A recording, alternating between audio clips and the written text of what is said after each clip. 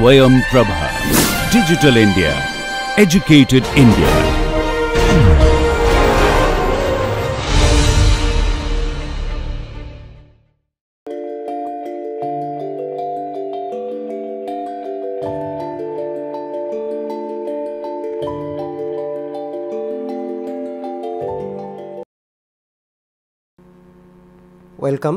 Welcome to today's lecture. Today actually what we are going to study is different tools and techniques. Okay, tools and techniques used in study immunology, or the different techniques which is also known as immunotechniques, that we will discuss today. This lecture actually we thought to give today for two main reasons. One is the tools and techniques that we are going to discuss, that will help to understand the many experiments that we are going to discuss in future classes. So, you can understand better if you know what are the techniques. If I tell just the name, okay, immunolocalization, you may not understand what is that mean or what is the outcome of that. So, that is why I decided to discuss few techniques to understand the immune system better, number one, and number two, I am sure by now so many days just you are listening T cell, B cell, MHC1, MHC2, T cell receptor, B cell receptor, macrophage, dendritic cells. So, you kind of monotonous lecture one after another, that continuously we are discussing. Definitely we are, that is our main goal, but before that if we understand few techniques or how this antigen antibody we determine. If you remember, like the primary response as negative response, we showed you a graph, right. So, at the very beginning there was no antibody and then it is increasing. So, how this graph is made? Because somebody need to measure the amount of antibody, how much antibody is there in the serum. Or if you remember the table where we showed that what is the amount of different isotypes of antibody in serum, like how much milligram is there. So, how we get that information?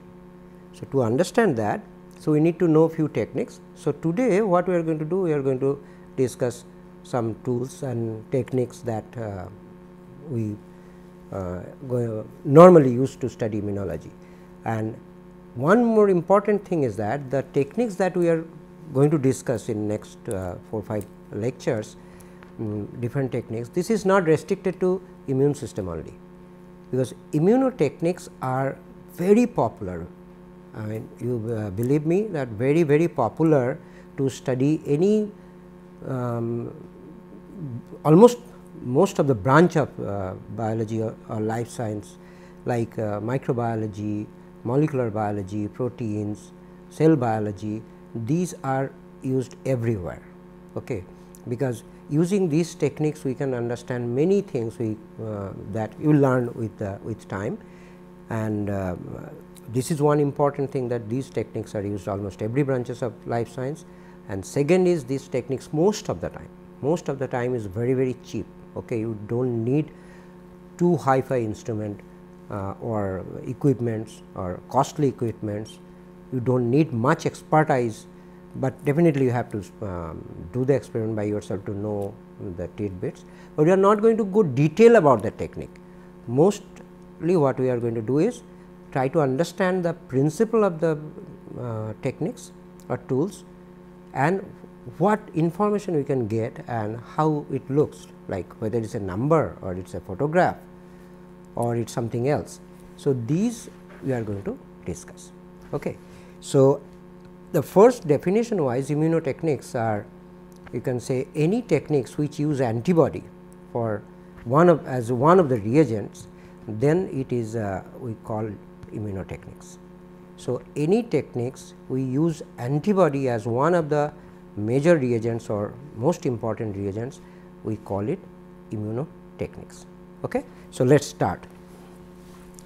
So, today's it's lecture 26, it is a tool and techniques.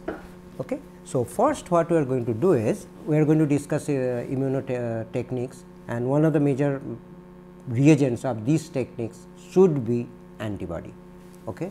You know that antibody we write like AB in short, and antigen we write AG in short. So, antibody and antigen we are going to use AB and AG very frequently, clear.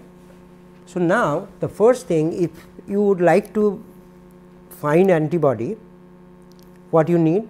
You need antigen. You need antigen, and if you are studying any particular antigen specifically, first thing what we should have in our hand is pure antigen. Okay. We should have pure antigen, and most of the time what is this pure antigen? Pure antigen is,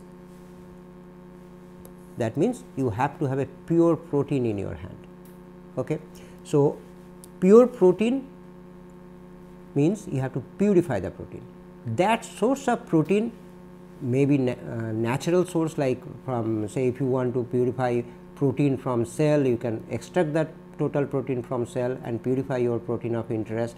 I am not going to go all these details how you will get the protein, because it is a lot of class you need to discuss just, or you can express the protein in recombinant way, right, and then purify your recombinant protein of your protein of interest, like you clone the gene, express the protein. You can express the protein in bacteria, you can express the protein in yeast, the baculovirus system, animal cell, plant cell, whatever the original source of the protein, whether it is a recombinant or native source, you have to purify the protein. Protein purification, there are several techniques. You can go for affinity purification, you can ion exchange chromatography, and then you can purify by immunoprecipitation. That will come and discuss what is this immunoprecipitation is. So, then your protein is your hand, and you have to raise the antibody. Okay. So, normally what we do to raise the antibody, because one of the reagent of immunotechnics is antigen. If you are looking for antibody or measure antibody, detect antibody, then you need pure antigen in your hand, that is your bait. So, antibody will bind and you can measure that, the antibody part, or if you would like to characterize the antigen or purify the antigen or do some localization of the antigen. So, then what you have to do? You need antibody in your hand. Okay. So, it is general. So, if you need to characterize or know about the antigen, you need antibody. If you want to know anything about the antibody, then you need antigen. So, antigen you have to have by purification, expression by in recombinant system. There are several methods, right. So, I am not going, assume that I have pure antigen in my hand.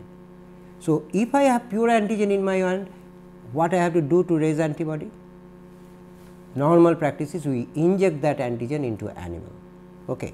So, you can use the mouse, you can use rabbit, you can use goat, monkey, horse, depending on how much antigen you antibody you want. If your requirement is very little, you can use small animal. If your requirement is very high, you can use big animal. And if you use big animal, there is one more factor is there. If you use big animal, then you need more amount of pure antigen, right. So, antigen purification or pure protein in your hand, pure means pure to homogeneity, that means no other protein contaminant should be there, because if you inject 2 protein into animal, antibody will be raised against 2 proteins, but if I would like to work with 1 protein, that should be very pure. Okay. That should be in our hand. So, pure protein means pure to homogeneity, nothing else is there. So, if you want to use big animal, you have to have good amount of pure protein, and that is not always easy, because having pure protein in good or large amount is one of the key factor to raise antibody. So, in laboratory purpose, what we do is most of the time, if it is not a commercial requirement, in laboratory purpose we do not need that much. Okay. So, mostly we use rabbit is fine, okay, or mouse.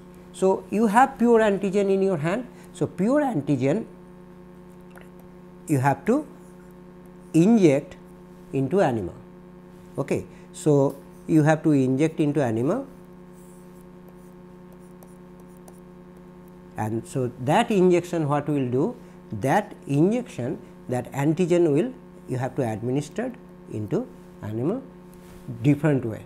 Many of you know I am not going to discuss about detail about it, why and when, but there are many ways you can administer. You can do intramuscular, intravenous, intraperitoneal, subcutaneous, oral. Okay. So, normally we do intramuscular in laboratory practice for raising antibody, and that we will discuss little more detail about this in vaccine production or during that. Okay, what is vaccine, how you can produce or how you can therapy. So, if you inject the antigen, and what will happen, you remember this, I am sure that you remember this graph. Okay, so, initially few days you will not see anything, then it will increase, then go come down, then what we will do is to raise more and good quality antibody, we will inject again antibody in the same animal twice. Say maybe after 3 weeks of first injection, we will do the first booster, and what will happen? You know that it will reach maximum good amount, good quality and IgG type, right. So, this will continue. So, if you need more, again you inject again, because it is already primed. Okay. At this stage, so when this first booster dose, what we do is we isolate or take some blood. Okay. We isolate the blood, and from that blood we purify the serum. Okay. We purify serum. How you get the serum? You know difference between serum and plasma, right? I am sure you know. So, plasma is, I am repeating again, plasma is if you isolate the blood, just centrifuge immediately in presence of say anticoagulant, what will happen? All the blood cells like WBC, RBC, all these will precipitate, and then you will find a liquid part or fluid part as supernatant. So, that supernatant still contains the clotting factors. So, what will happen if you keep that fluid, it will clot. So, this is plasma, but if I isolate the blood, and after isolation of the blood, if you allow them to stay, say normally what we do is we keep it 37 degrees centigrade say for 1 hour. Okay. After that what will happen? Most of the blood will clot, right, and even after clotting some fluid will still there, that is actually serum. So, after 37 we keep it 4 degree overnight, 4 degree centigrade overnight, okay, and then next day we just collect the centrifuge the cells and slowly without disturbing much, because if you disturb it then RBC will lyse and it will take a unnecessary red color. You can avoid that by handling gently. So, that 4 degree then you centrifuge and collect the fluid, that is serum. So, what happened, all the clotting factor you know that that will be separated by that. So, these serum actually contain, this serum contains the antibody, and this antibody we can purify, and this antibody we can use directly, the serum can be used for different techniques, or in some cases where we need very good quality antibody or some techniques need pure antibody. So, because serum contains what? Serum, any serum you take from say bovine, rabbit, human, you know the major constituents of the serum is what? Major constitution of the serum is the albumin, serum albumin. So, if there are too much serum albumin, that may mask the antibody molecule. So, many times what we do, we purify the antibody from that serum. Okay. So, I am not going detail here at this moment, but we can purify the antibody just by affinity chromatography. Those who are interested, go and read that affinity purification of antibody using protein A. Okay. Protein A affinity purification is normally used to purify IgG. Okay. So, that way what you can do, from the serum only IgG you can separate. So, now after this thing is done, so it will take time, because you need a pure protein, then inject, you have to wait 2 to 3 months, and then after that you isolate the draw the blood, then you isolate the serum and you test, because we are not going to kill the animal. Okay, animal will still survive, we are not killing or sacrificing the animal to get all the blood. So, keeping the animal alive or alive, we isolate some or draw some amount of blood, from there we isolate serum, and that serum will contain antibody. Antibody against what? Antibody against of that pure antigen that you injected, protein of interest. That antibody you can purify using protein A. So, now this is your reagent to study. Okay. Now, this is your reagent to study. So, what we will do with this? So, now if I say that okay, this antigen you purified is not good, so that is not going to work better. So, how do you check what is this antibody is good or bad, or is at all antibody is produced or not? Because many times what happen, your antigen may not be good. Antigen may not be good means it may not have any B cell epitope. If there is no B cell epitope, no antibody. If there is no T cell epitope, no antibody. So, normally it is very rare cases that there is no B cell epitope or no T cell epitope if the protein. Generally, rule of thumb is if the protein molecular weight is more than 5 kilodalton, normally it is act as immunogen. You remember, I hope that you remember what is antigen and immunogen. Okay, I am repeating again. Antigen is the molecule to which antibody can bind. It can be anything, antibody can bind is antigen. But if antigen you inject into animal, if it can elicit immune response, that is called immunogen. That means, any antigen can elicit immune response is antigen, is immunogen. That means what? All immunogens are antigen, but some antigen may not be immunogen. That means, antibody can bind, but it cannot elicit immune response. So, in that kind of thing, non-immunogenic antigen, if you inject into animal, then it will not raise any antibody, but you can check that normally it is not that common. So, normally most of the proteins are immunogenic. So, they are good enough to raise the antibody in animal, but still we have to check how good the antibody is, right. So, what we do is the one of the very simple test is immunodiffusion. Very simple test is immunodiffusion. What we do there? In immunodiffusion there are single immunodiffusion or double immunodiffusion. Okay, two things is possible. Okay. So, for that what we will explain is, for immunoprecipitation immunodiffusion, that means what is happening in this here in immunodiffusion. I will show this picture, I will just listen to me first. So, I will explain this, whatever you are seeing I will explain this why this is here. So, in immunodiffusion what we see is, if antigen and antibody binds or react, okay, they will precipitate, and we can see a very nice precipitation line or precipitin line. Okay. So, if you see any precipitation, that means antibody is there. Okay. So, what is happening, you can titrate also agglutination or blood group test, it is just the precipitation or agglutination kind of thing. So, what we can do is, suppose this is I am seeing a graph, assuming that we can see the precipitation we can see. Now, in a tube, okay, in a tube you take a solution where lots of antibody is there. Okay. This is antibody solution. So, a huge amount of antibody is there. Okay. Then you are dropwise you are adding antigen. Okay. So, initially what happened?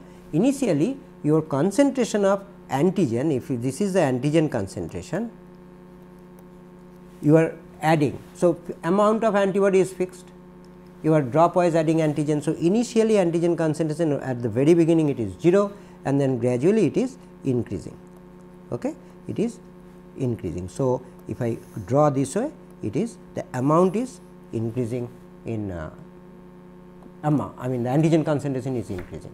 So, what we will see is initially there is no precipitation, at the middle there will be a precipitation. So, this is the amount of precipitation I am drawing. Okay. There you will see the precipitation, again it will not.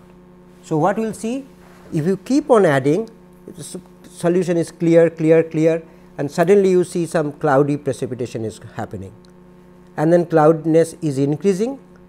Then if you keep on adding, then again that cloudiness will be cleared. Okay. And this region, that where you are going to see the cloudiness, how you can measure that cloudiness? You can measure the cloudiness by simple spectrophotometer. So, if I measure by OD, okay, so the turbidity will increase, and if the turbidity increases, you can see that OD is increasing. So, OD will increase, then again going down back to the minimum one, right. This region where you see the precipitation or you see the cloudiness is called zone of equivalence. Zone of equivalence. Why initially there was no precipitation? Initially what was the condition? You know that I already told that antigen antibody interaction is not a covalent interaction, it is a non-covalent interaction. So, there is depending on the affinity, they bind and open, it is a continuous process.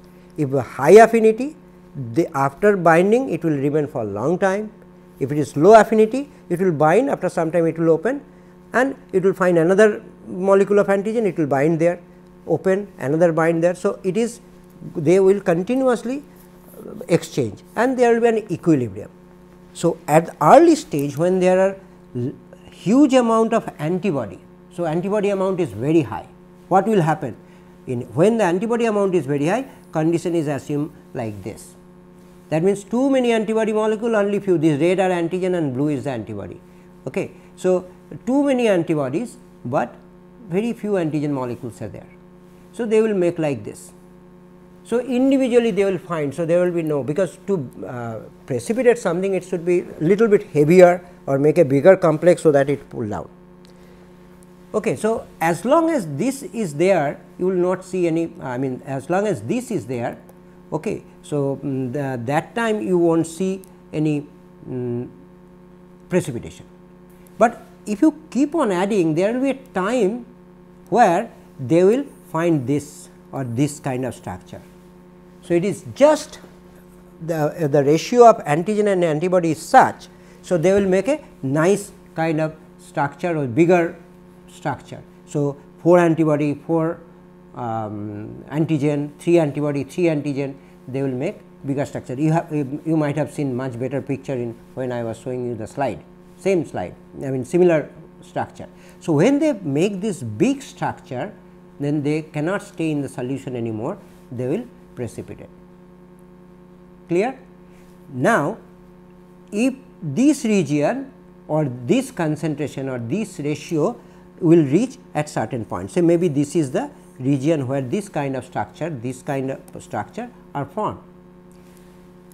Again, if one keep on continuing the antigen. So, you saw the antibody and keep on using keep on adding the antigen, what will happen? In that case, this is the scenario where antigen number is much more than your antibody.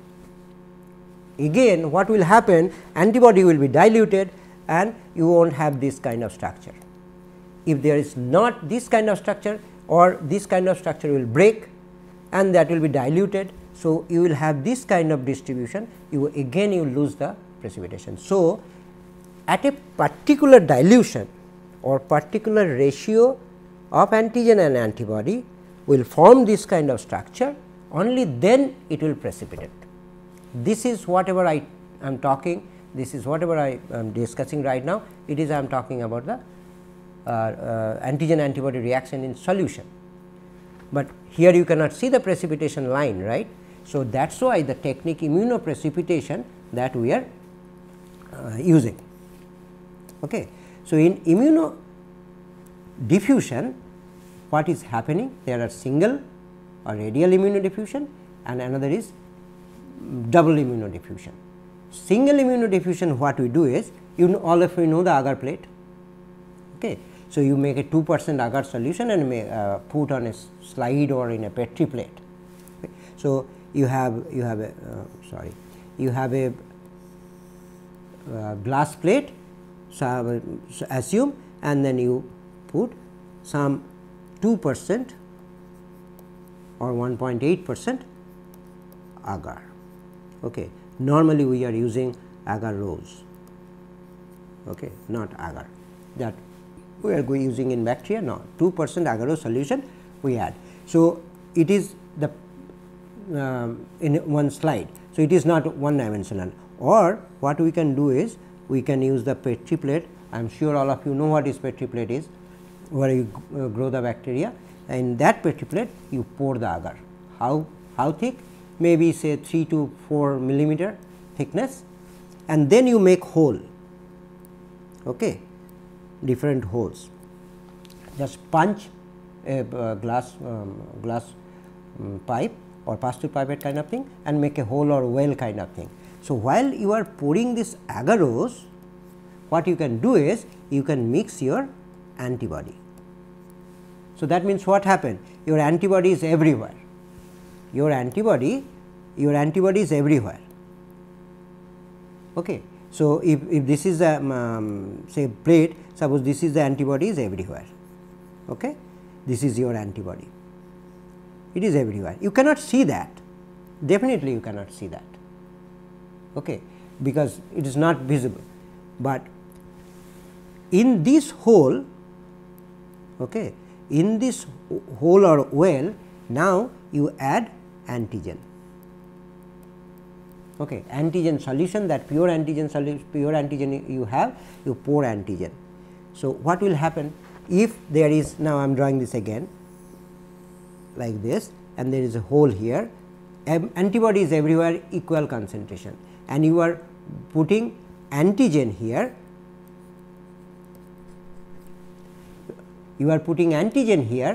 and this antigen, what will happen with time? It will diffuse, right? It will diffuse, and it will diffuse sidewise, I mean according to radiation, it will diffuse.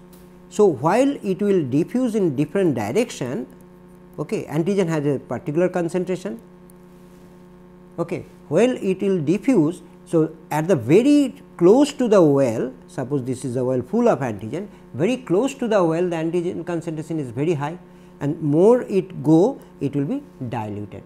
So, at a particular concentration, while it is diluting, at a particular concentration, what will happen? It will reach that equivalence, zone of equivalence. That means, the ratio will be perfect to make precipitate, that will be perfect to make precipitate. Then what we will see? We will see, I mean this is the thing. So, what we will see? This is a nice circular Petri plate, okay. This is a nice circular Petri plate. Let me take this little this side. This is a nice circular Petri plate, and you have a well which you will not see anything, because neither antigen nor antibody is color. So, what we will see, and the next day if you keep this plate overnight at 15 degree centigrade, why you keep in 15 degree centigrade? Diffusion rate is high in a high temperature. We keep it 15 degree centigrade because less chance of contamination, because bacteria may grow in the agar. So, that we would like to avoid that, and diffusion will be little slower. So, chance of formation of precipitate is more. So, what will happen?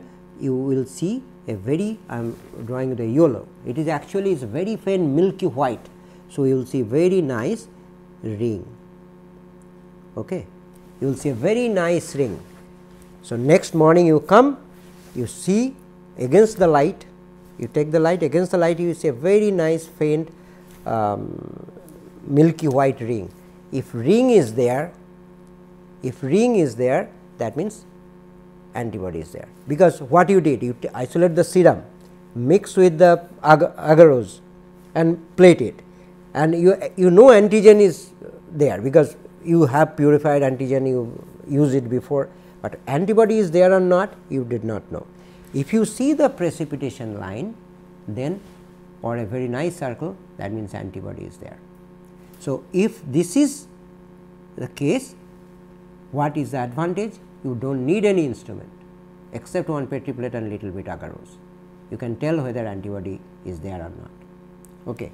So, and these thing you cannot, I mean you can tell that how, what is the amount is of antibody is good or bad, but normally we do not use this. We use double diffusion.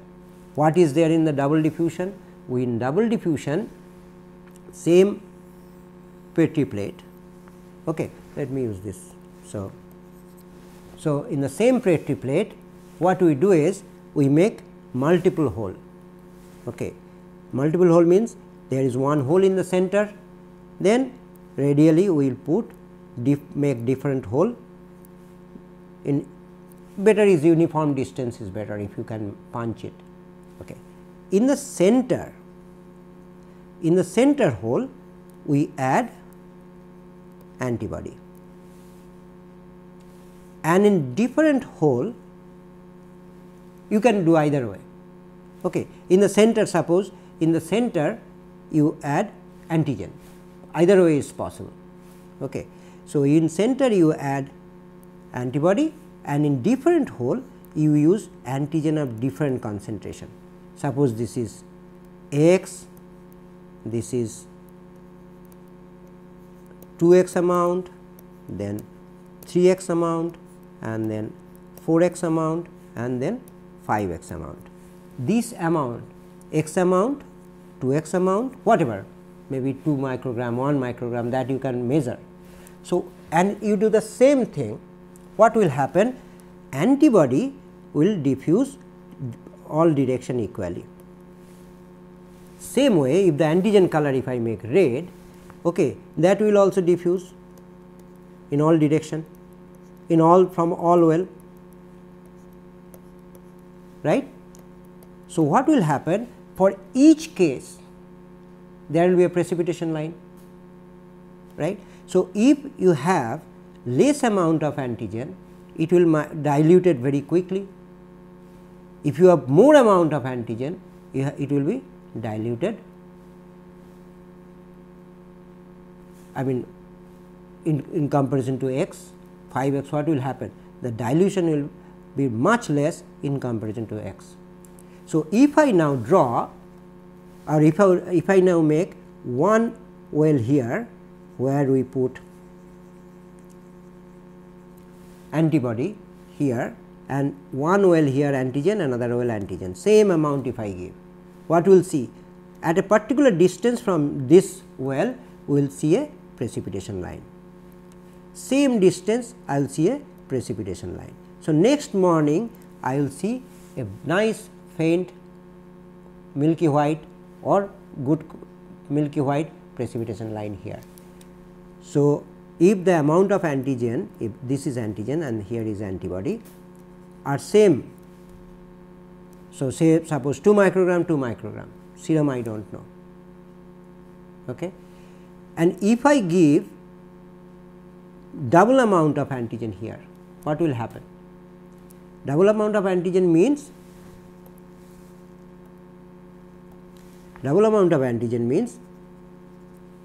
this will be if this is say 2x amount, this is x amount.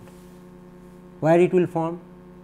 Because if this is x, if this is the proper dilution, that dilution will reach little far, okay, because it will dilute more. So, instead of like we will get this, it will be closer to this antibody well.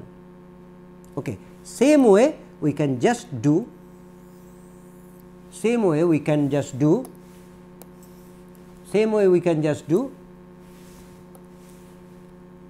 in center we can keep antigen, and the serum we isolate, we gave say x amount, we gave 2x amount, then 3x amount, then 4x amount, or we cannot increase that. What we will do?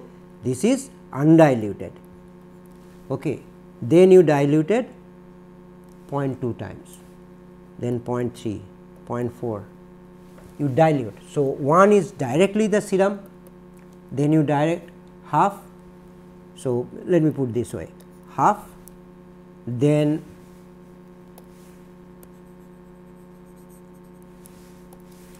then 1/4 x, then 1/8 x. What will happen?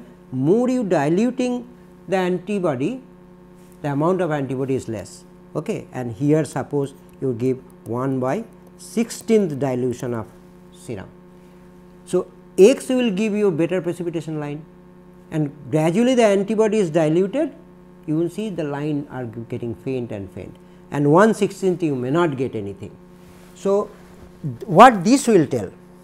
This will tell, suppose you get a very faint precipitation line even in 1/50th, 1/50 dilution is also giving you precipitation line.